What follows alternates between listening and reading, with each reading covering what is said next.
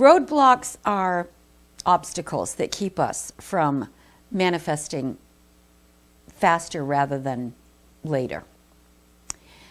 The fewer blocks you have in your consciousness, the quicker you can manifest anything you need. You'll be able to manifest instantaneously if you have no blocks at all. You become transparent, a clear channel for this divine intelligence that's flowing to us and through us all the time. We live in a sea of love, and when we really grasp that, the blocks can just disappear. One of the ways to get rid of blocks is to fill our consciousness with flood tides of love and just feel divine love, unconditional love. Whatever holds thought in line with unself love receives directly the divine power. That means that you can manifest and you can heal and you can bring into your experience harmonious situations when need be, if you don't have any blocks. And you get rid of blocks when you change your identity from your ego-based self to your spiritual self, your divine idea self, which is free, which is fetterless. And it's a shift in your consciousness.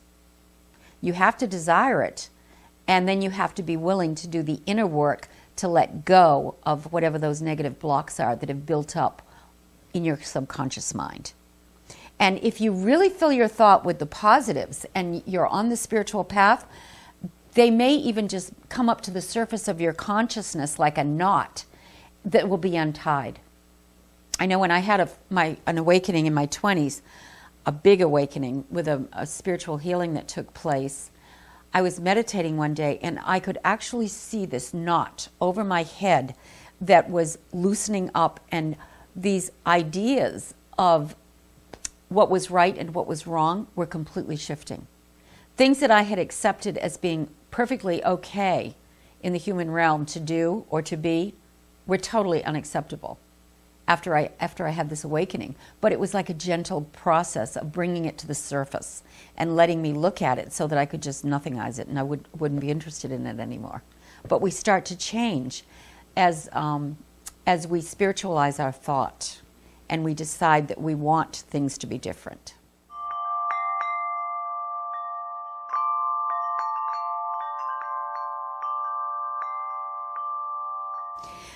Well, you know, sometimes because we're living in our own sea of consciousness, it's very difficult for us to be self-analytical and to see what it is.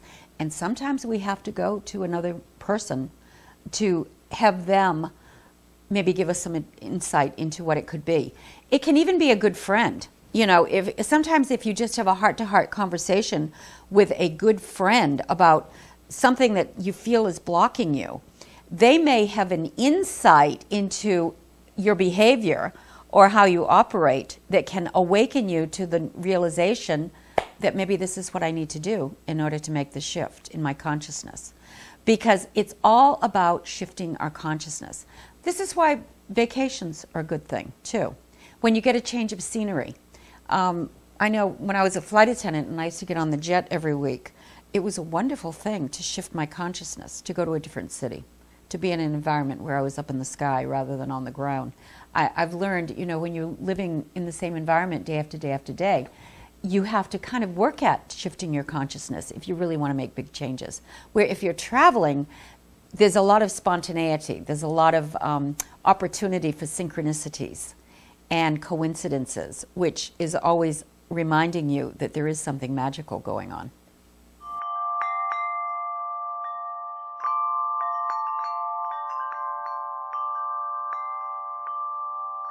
Meditation is like mind clearing. When you go into a meditative state, either through passive meditation where you're focusing on a mantra or you're breathing, or if you're just releasing, that's another way to meditate. I like to do that where you just release, you let go. And I tell myself, I'm not my body and I'm not my mind, meaning my ego mind. I just let it go.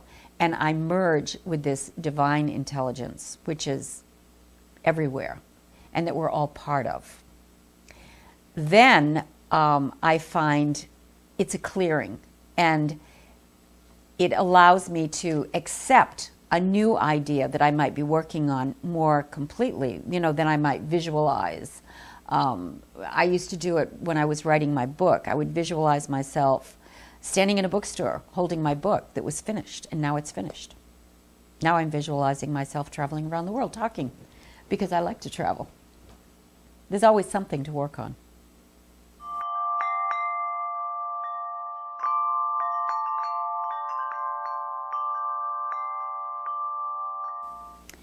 Visualizing the outcome that you are looking for is definitely a good way to get rid of the blocks.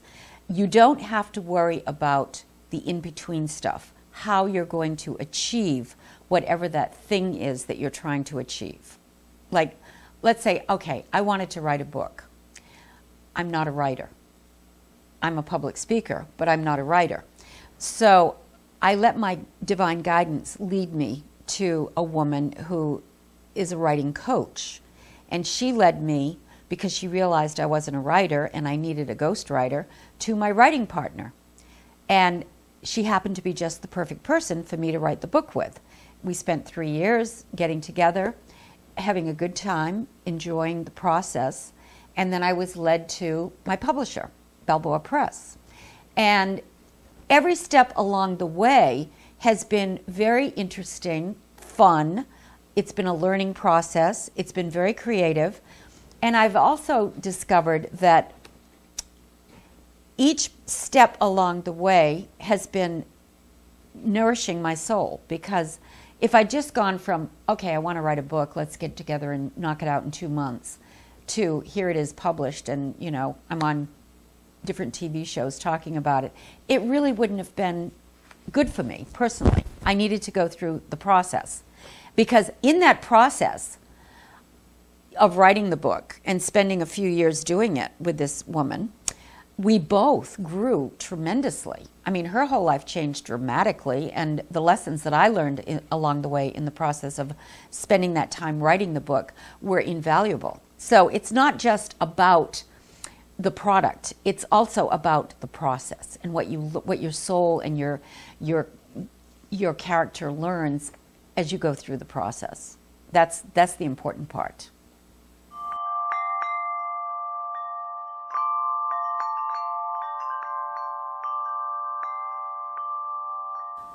Okay, if you're trying to manifest abundance into your life, there's a few things that you need to take into consideration about abundance. For instance, is this abundance that you want to manifest just all about you, or is it going to help other people? Because that's important. If it's really just based on your own ego, and you're not taking into consideration how it's going to help other people along the way, there could be a block there. Because the more people you try to help while you're on this journey, the more help you're going to get from the other side, from your guides, from the invisible realm of spirit, which is always there, helping us, guiding us, directing us. And that help comes as we become less and less self-centered and more altruistic and thinking about what we can do to help the planet. And this is a wonderful time to be thinking like that, because as I mentioned before, the shift taking place is rearranging people and putting them in situations where they can bring forth things, messages, you know, books, art, speaking, whatever it is they do, in their practice to help other people and to help the planet as we transition from matter-based thinking into more spiritually based thinking, because this is the time of the big shift. It's been compared to when we went from the agrarian stage that we were in into the Industrial Revolution, and then we went into the technological phase that we're in. You know, now we're seeing technology everywhere. Now we're going from matter-based thinking, where the scientific approach, the Newtonian approach to thinking has always been, you have to be able to see it, taste it, touch it, feel it, or measure it in order for it to be real. The world is like a big clock, a machine, and there's nothing you can do. If something terrible is going to happen to you, it's going to happen. That's the way a lot of people have been thinking throughout a long, long time, and many people are still thinking that way. The new paradigm is, no, I control the outer world with my inner world of thought. And we're proving that in quantum physics with different, experiments that they've done that have actually shown that when you observe something in the material world, you have an impact on it. And you can actually change matter through your thought, be it your flesh, by healing it, or manifesting, or, they've actually done experiments where they've tested people using their thought to control the throw of the dice, and they've proven that, yes, we can have an impact on that. We can have an impact on mechanical things. I mean, if your car is acting up, you can actually go to that place where there are no problems with your car, and you'll end up having something good happen. People have had results impacting their computers, when there was a problem, by changing their thought about it.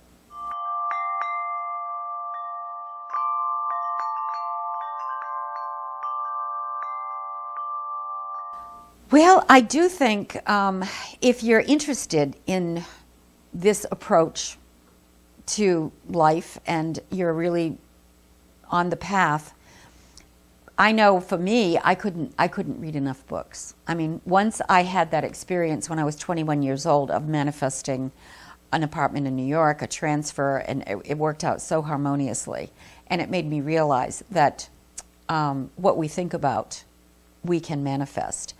I wanted to know more, so I just started reading everything I could find on the subject. And you'll find that when you're on the path, you'll be drawn to workshops and books and people and situations that reinforce and help you along the way figure out how to become more and more effective. And if you really are serious about wanting to know how to do these things, you will find a way. It's asking your inner self always for the next thing you need to know, and it will show up.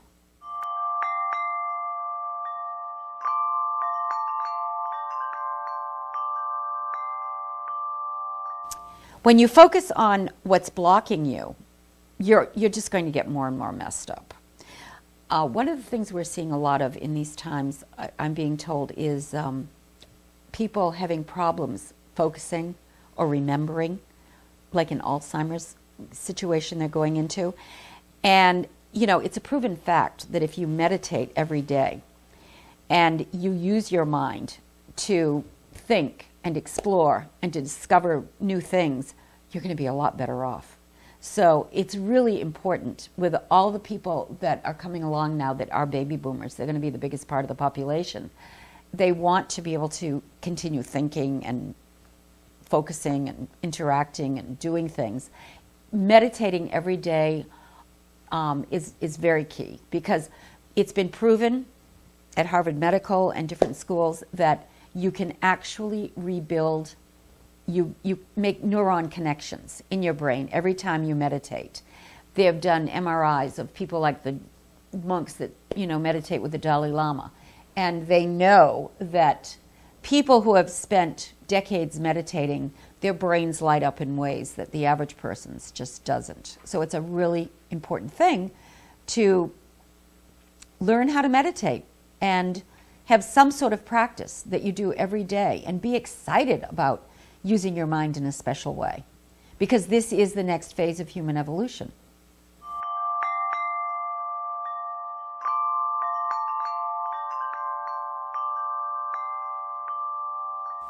Human emotion is something that some people have a better control over than others. Part of doing this inner work is getting yourself in a place where none of it moves you. I know many people still carry a lot of anger, or jealousy is a big emotion, frustration.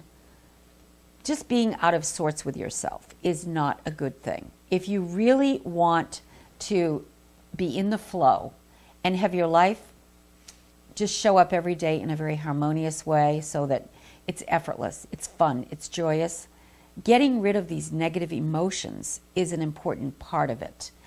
And they start to disappear the more you focus on unconditional love, making it a point to love mankind and not have all these prejudices and attitudes about our brothers and sisters the way some people have. We see it, you know, manifesting in the news all the time, where this group hates this group, you know, these people want to go to war with these people.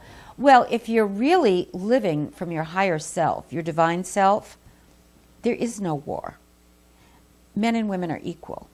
There is no prejudice. There is no extreme patriotism. We're all citizens of the universe, brothers and sisters, and we live in order and divine order and peace.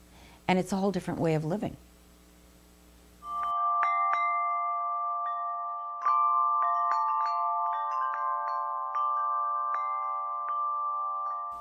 If you still have a lot of lack in your life and you think you're meditating on prosperity, there's obviously something in your subconscious mind that's keeping you from being prosperous.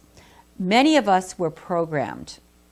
They say the first 7 years of our lives are very critical, which they are, because when you're a small child up to age 7, you're living at the theta level of consciousness, which means whatever you hear, see in your environment, you take in like a sponge. And maybe your parents had, you know, money problems, or they said things like, there's never enough, or, you know, money doesn't grow on trees, or, you know, rich people aren't very nice, so that's why we don't like rich, you know. There's all these built-in prejudices that people have about money. And as children, we can pick up a lot of negative programming from people. If, you know, and it's not that we want to or we don't want to, it's just the way it is. So in order to reprogram ourselves, we need to know how to go within to that secret place of the Most High, that closet where we shut out the world, we close the door on our 5 senses, we go within and we create in that inner sanctuary what we want, and we have to feel it, and we have to live it, and we have to be it.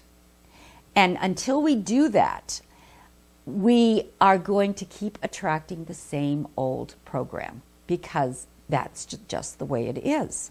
You have to, until you become that new man and the old man has fallen away. And it's not easy. It's a struggle, because that old you wants to continue being who they are. You know, they don't go quietly. But you have to get yourself in a place where it's so deep that you've made the transformation. And it's work. That's why some of the mystics call it the work. You know, Byron Katie likes to call it the work. Gurdjieff called it the work. You have to do that inner work. You have to let go. But you have to be conscious enough to even realize that there's something to let go of. You know, there really are people walking through life in a trance.